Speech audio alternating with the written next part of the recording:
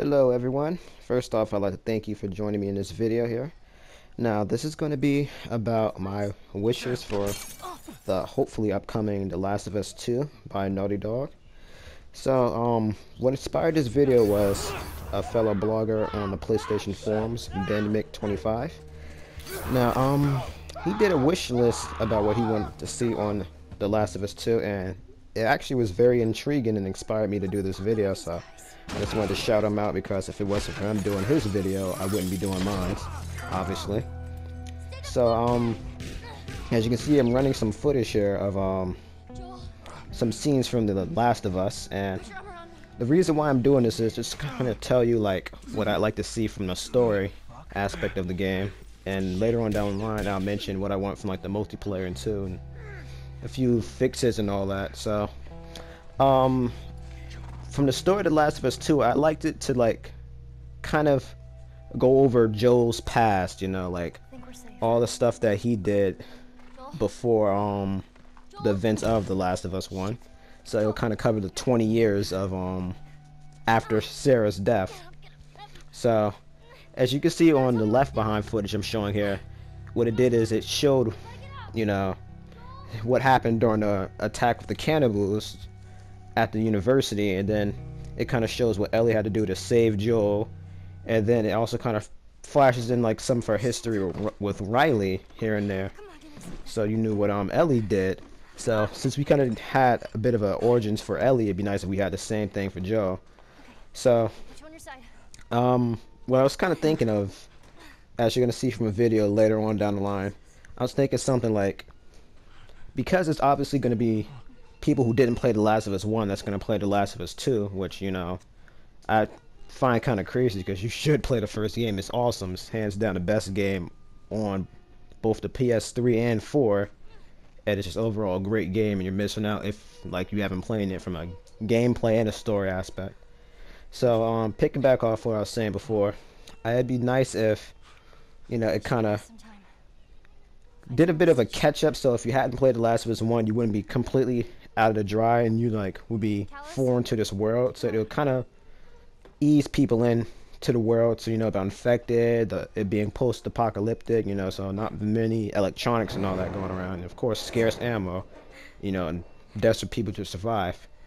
So the story, I'm kind of like holding it back just so this clip here will roll around the time I start talking about it.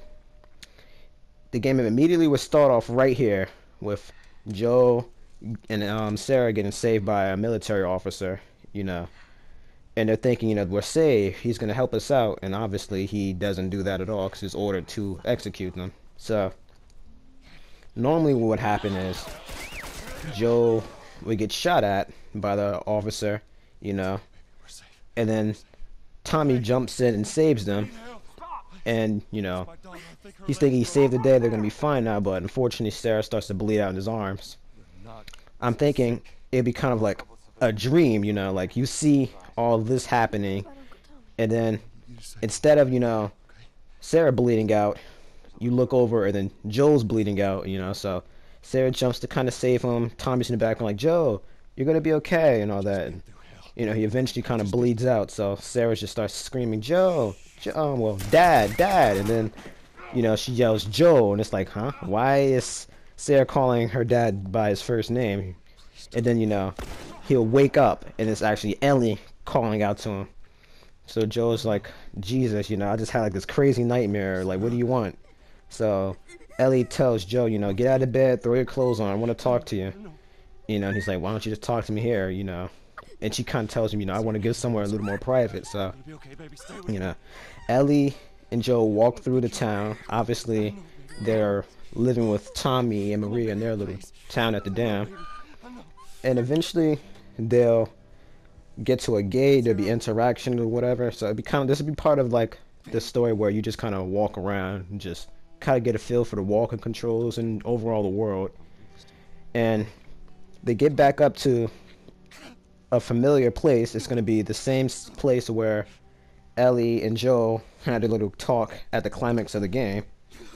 And then after they get to that spot, you know, Ellie's going to just ask Joe, you know, like, I feel like you've been lying to me. what really happened back there, you know.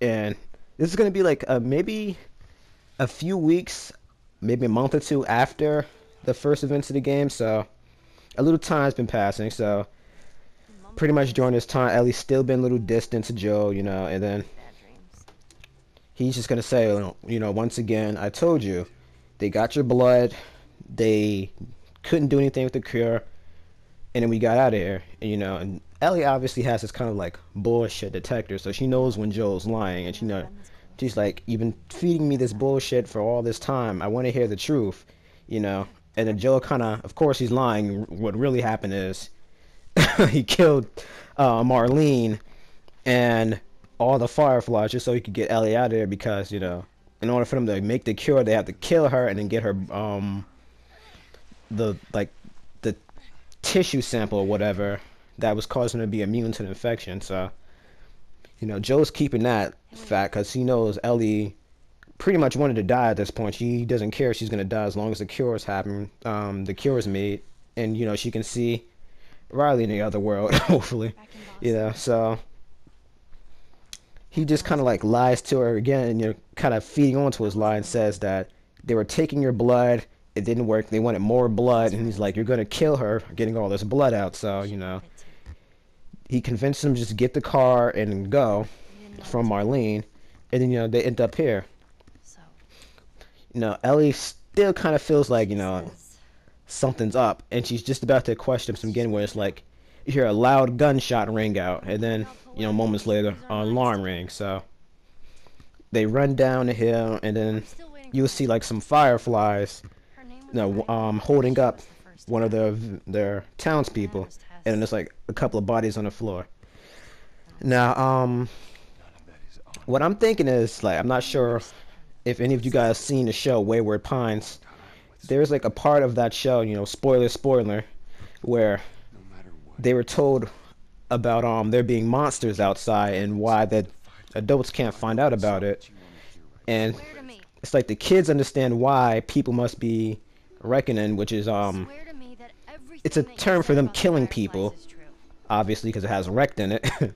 So there are people that were like kind of like terrorists. They did all this bad stuff. They're trying to break through the wall and find out what's outside, and they were captured before they can do it, and the sheriff didn't reckon the terrorists, so the people found out about it, and then the kids, you know, they're extremists because, you know, they aren't as mature as the adults, so they take things a little too literal, just like, you know, you see all the time kids shooting up schools and all that for whatever reason, because they take things too literal and all this, whether it's being inspired by a movie or, you know, something their parents told them and all that. So these younger Fireflies were like raised in this crazy world, so, you know, they are very familiar with violence, and the Firefly code is, you know, by any means, you know, you do whatever it takes to, you know, find a cure and save the world. So they're interrogating these townspeople, trying to find out where Ellie is, except, you know, no one knows Ellie's name except Marlene, and she's dead, so all they have is her description. And so the townspeople, like, they're getting slaughtered pretty much just so they can find Ellie. So this guy being held up, you know, he's got his hands behind his head, and he's like, you just killed my friend, I'm not telling you shit. You know, and then the young Firefly just shoots him in the back of the head like it's nothing.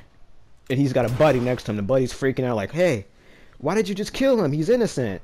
And it's like they're about the same age, so the guy who just shot the townsperson, he points his gun at his Firefly friend, is like, he wasn't going to tell us anything. You know as well as I do that we have to do whatever it takes to find a cure. If you're not as dedicated as I am, I'll shoot you right now. You're not a Firefly if you're not dedicated to doing whatever it takes. So the guy's like, I'm dedicated, I'm a Firefly too. And so the two guys storm off, and they're going back into town to kill more people, interrogate, and do whatever it takes to find Ellie. So Ellie, of course, wants to jump in and stop them from killing the person, but Joe's like, no, stop. You don't have any guns on us right now. They're across the fence. You know, they're going to kill us. So you continue going on the dam, and this, of course, is going to be the first chapter, so it's going to be kind of a tutorial. So I'm thinking you'll see like a Firefly on patrol around here. This is when you learn to crouch, you know, and stealth kill people and all that.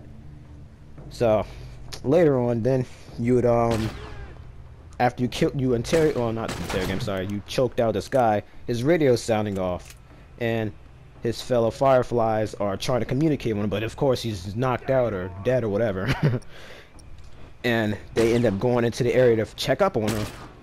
They still don't have any weapons on them, although I'm thinking they could probably grab a revolver or a pistol from this guy they just choked out, so you know you have a gun. Well, not much ammo, of course, in it.